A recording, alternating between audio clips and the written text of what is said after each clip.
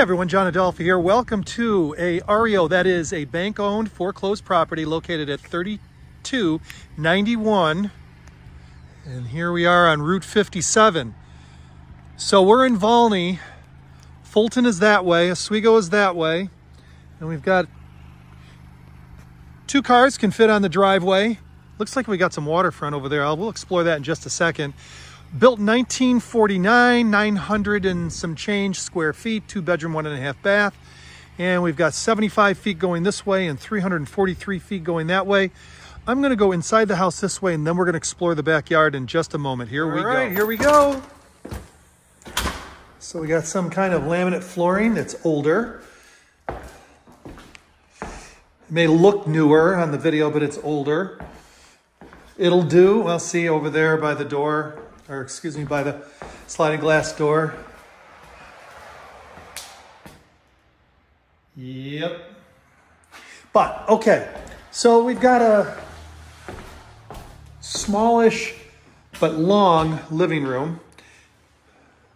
Baseboard hot water heat. Dun, dun, dun. Always when you go into a foreclosure, and I've said this before in my other videos, suspect the hot water baseboard heat may not be working. The boiler may not be working. And the lines may have cracks in them. So yeah, smaller kitchen, but cute, okay?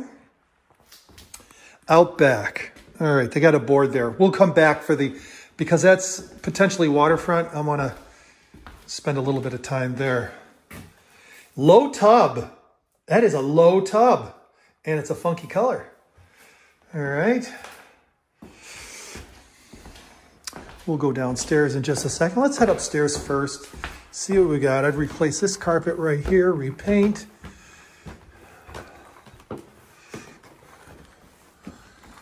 And we've got, come through here, we've got a closet. Oh no, there's your half bath. Yep, half bath right there, and then bedroom. It's medium size. Okay. Got another closet right here.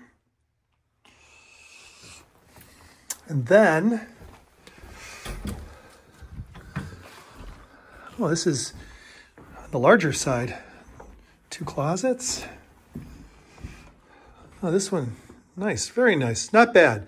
I'd repaint, replace carpet. I'd put a low profile ceiling fixture in there because the ceilings are not, they're probably just about 7 feet. So you don't want to encroach on that space at all. When I say encroach, I'm talking head space. Yep. When you have low ceilings, you do not want big domes. You don't want, what am I trying to say? Ceiling fans and everything taking up the head space. Makes the room even smaller. Then you got a duct and everything, and it's just not pleasant. All right, so hot water tank looks halfway decent. You know, boilers, FYI, last like almost forever. They really are pretty hardy, so that one looks pretty good.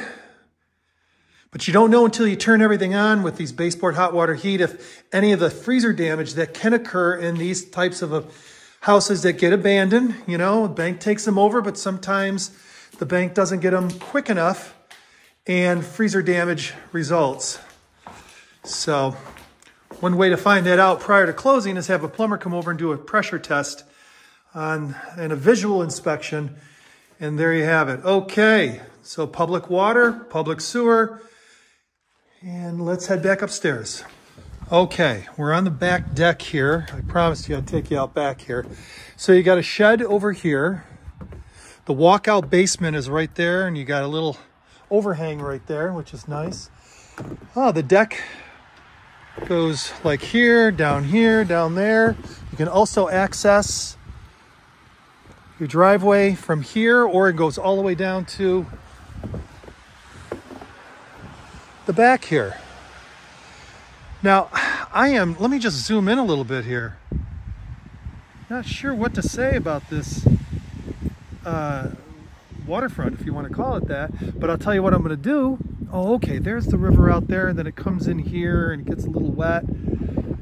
I'm gonna go do some research and I'm gonna add a clip onto the end of this, and then we'll sign off on this particular property. We were on the back deck looking out. This is what we were looking at. That water area right here, and then the river right here. So the property line comes down here and ends somewhere before this area right here, which I was pointing out. The town owns that watery area. Of course, the river is the river. I also found out that before they foreclosed, they saw that all the systems were working. So just recently, that is. So the hot water baseboard was working, electric was working, water was running fine through the pipes. That's a really great sign. So you can bid on this with confidence that you can have all the systems working. They have been winterized though, and that's a good thing. For those of you interested, give us a call, 315-695-6434. Real estate's awesome, and we'll see you in the next video.